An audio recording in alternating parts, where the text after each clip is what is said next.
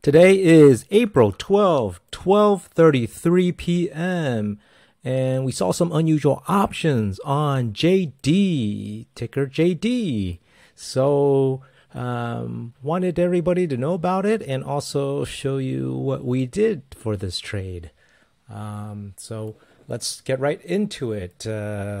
Keep in mind the Williams percent R indicator shows that it is oversold. You'll see here on this, and then you'll also see back here when it can stay oversold for some time period, but then it did eventually come back up, and once it hit overbought, it did drop back down.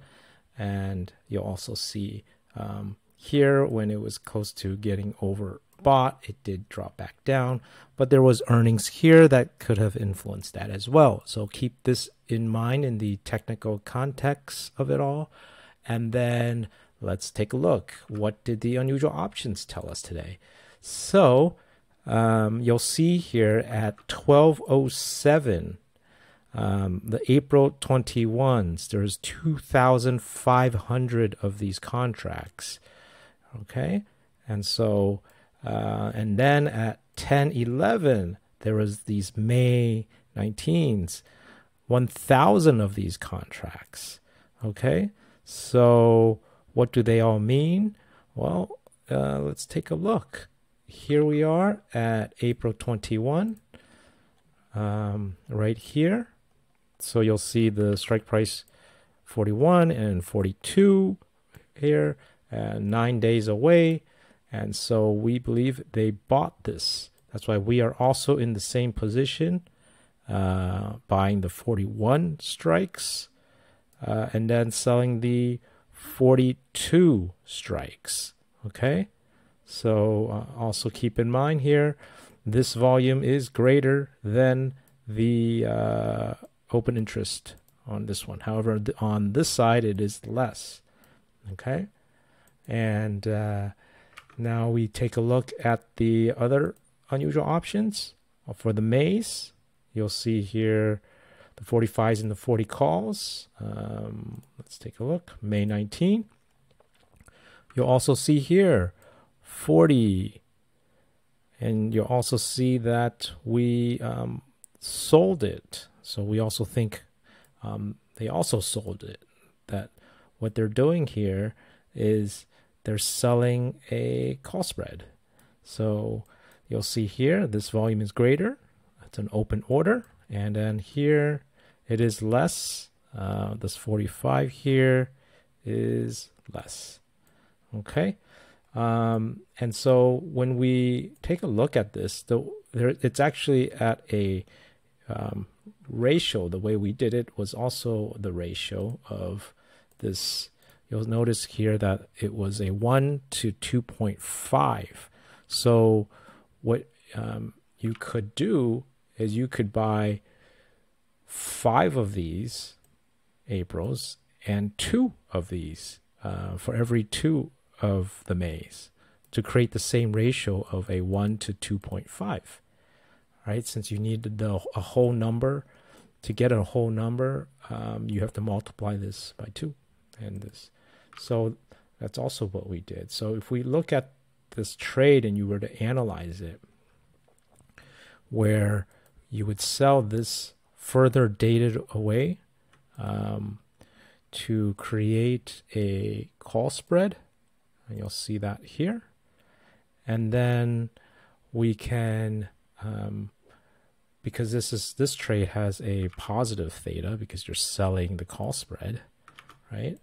In case it drops. However, in case it rallies in the next 9 days, because of this oversold condition, you can buy some of these calls. They're going for currently $9. You'll see here. And so if you put these two together, so that's without that, it looks like this. It's a big -1 theta, right? You put that in, and now it looks like this. However, you want to adjust the ratio, right? So it was a 1 to 2.5, since you need a whole number. you put that 2, and you put this for 5 of them, right? So you'll still get 5 divided by 2 is also 2.5. So you get the same ratio of a 1 to 2.5. And so then the trade then looks something like this, where if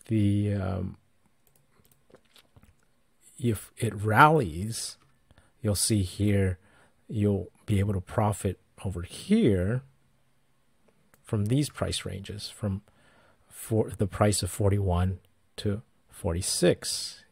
So, and if it drops, continues dropping below 37, you will not be at a loss because you sold those call spreads here. Okay, so the only way you would lose is if it stays in this range from here to here, which is this 37.5 to about 41. And if it rallies too much over $46 here, then you also lose, but it would have to rally within these 9 days when these bull calls here, these bullish calls, expire by then, right? So it has to, if it rallies here within those time period, past that, yeah, you would be at a loss past the 46. So let's take a look. Where is 46? 46 is all the way up here. So it have to rally past this. So 9 days, could it rally past that? And maybe. So if it does, you could start to see that happening and you could cut your losses. Or if you think it's going to stay around this area, which is very profitable, right? So keep that all in mind. Keep your alerts on if you are going to trade this. You could easily, for example, at the 46 level, right click and you can create an alert. If it goes above 46, you can remind yourself, like maybe close, something like that, and it will alert you. So yeah, and then and so that's the trade here, and since you look at the Greeks here, you'll see that this trade will it does have a slight negative theta. However, any movement up or down is going to change the theta to a positive. Okay, so that's the thing, the movement of this trade. As it starts to move in these 9 days, the theta will actually start turning positive.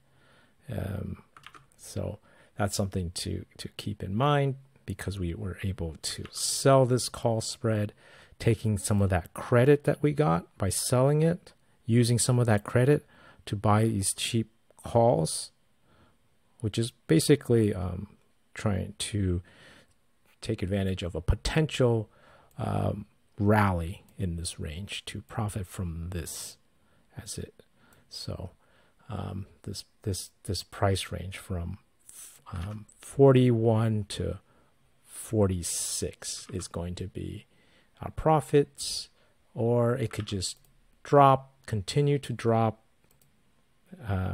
way below, all the way here. You see here back in October of last year, it did drop down to $33. So there is that potential that it does drop back down to support here at this level here. So that's why we have these selling these call spreads, just in case, to make sure that to kind of reduce our risk with that. Okay. Okay, so if this video was helpful, please give us a like and subscribe, hit the bell icon. You'll be notified whenever we see these unusual options. It really helps our channel grow so we can keep providing content for everyone to know and learn all about unusual options as a trading strategy. All right, thank you and take care, everybody.